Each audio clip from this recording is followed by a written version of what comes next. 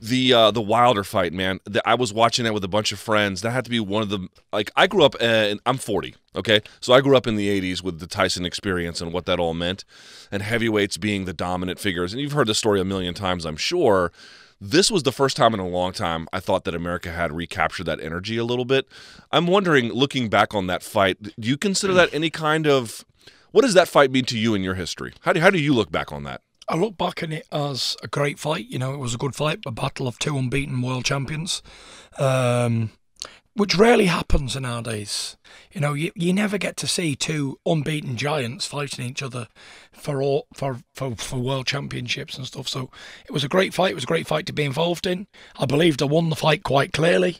But then again, I'm not going to cry over spilled milk. And worse things have happened. It won't be the first time, and it surely will not be the last time that something like that happens. But the good thing about it is we both came out of the fight with more notoriety than we had before we entered.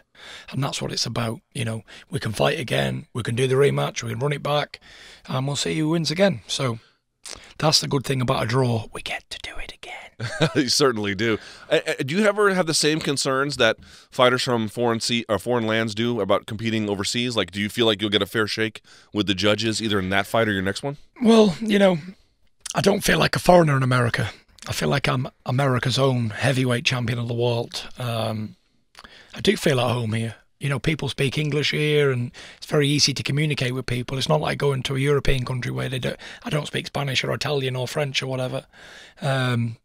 So yeah, it's a place where I can get on and do my thing. You know what I mean? But I'm not too concerned about what the judges are going to do in the rematch. I just hope they do the right thing, and maybe I take it out the judges' hands anyway, and knock him out. And that's the only way you're going to get like 100% fair treatment, because take it out of the judges' hands, put it in your own hands. Your destiny lies within your own two hands as a boxer. You had, in my judgment, for what it's worth, Tyson, you had clearly outboxed him, and then that punch came along. And for what it was worth, whether that should have changed the score to the extent they did is a different debate. But let me ask you about the punch. Is that the hardest you've ever been hit in a fight? It has to be, right? It didn't hurt at all. I didn't feel any pain, so probably not. But did it affect your consciousness at all? Like when you hit the canvas, were you aware of your surroundings? Like walk me through what that was like. I think when you get hit in certain areas in the head, you lose your coordination. You lose everything. It just goes for a second or so. But when you come round, you either get up and your legs are gone, or you get up and you're okay, like I was in that 12th round. But you know, as easy as I got up in that 12th round, I may never have got up. You know, that was a type of punch that sometimes people won't wake up from. And especially hit me the right hand, and as I was going down, it hit me a left hook as well. So that should have been concrete, good night Vienna.